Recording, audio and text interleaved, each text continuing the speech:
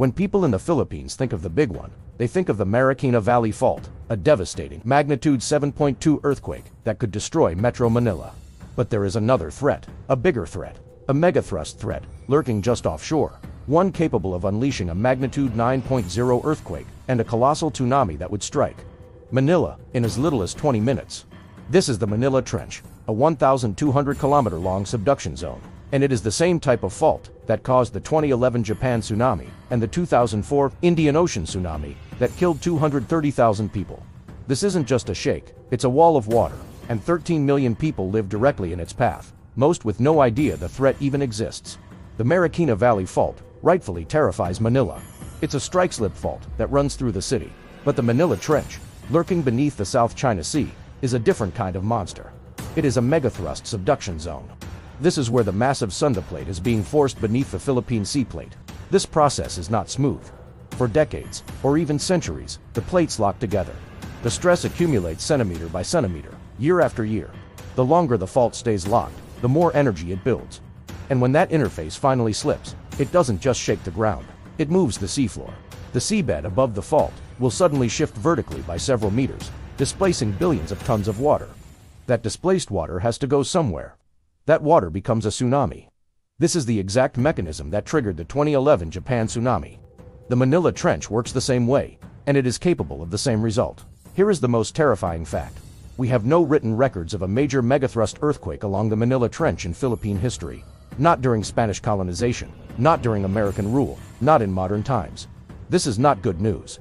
This is the worst possible news. Mega-Thrust faults operate on long cycles. The 2004 Indian Ocean Fault had been locked for about 500 years. The 2011 Japan Fault had been locked for over 1,000 years. The silence of the Manila Trench means the stress is enormous. Scientists have found geological evidence, tsunami deposits along the coast of Luzon, layers of sand and debris that prove massive waves struck the Philippines in the past, possibly 500 to 1,000 years ago.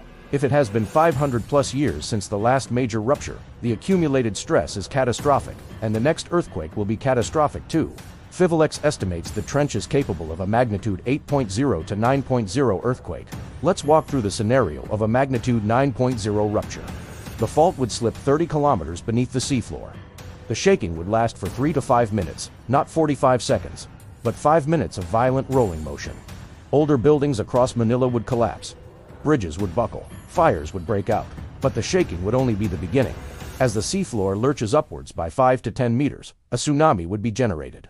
It would radiate in all directions, but a massive portion would head east, directly toward the Philippine coast. It would reach the coast of Luzon, Zambales, Pangasinan, in 15 to 30 minutes. For Metro Manila, the geography is a death trap. Manila Bay is a shallow, semi-enclosed body of water. This is the worst possible shape for a tsunami. The bay's funnel-like geography would amplify the wave, concentrating its energy as it nears the coast. Phililex simulations are catastrophic. A magnitude 8.5 quake could generate a 5 to 10 meter high, 15 to 30 feet. Tsunami in Manila Bay. A magnitude 9.0 quake could generate a 15 to 20 meter high, 50 to 65 feet, tsunami the height of a 5-story building. This wall of water, moving at highway speeds, would strike low-lying coastal areas like Navotas, Malabon, Tondo, and Pasay within minutes. The wave wouldn't just flood, it would destroy, carrying debris, vehicles, and entire buildings with it as it surges kilometers inland. Metro Manila is uniquely vulnerable to this specific threat for several reasons. Extreme population density. Coastal barangays in Navotas and Malabon have some of the highest population densities on Earth. Low elevation and subsidence. Much of coastal Manila is barely above sea level. Worse, due to groundwater extraction, the land is actively sinking subsidence, meaning the tsunami's impact will be even more severe. Poor infrastructure. Many coastal communities are informal settlements. Roads are narrow. There are few designated evacuation routes or tsunami-proof shelters. Lack of awareness. This is the most critical failure. Most Filipinos are trained for the Marikina Valley Fault. They have never heard of the Manila Trench. They don't know they live in a tsunami zone.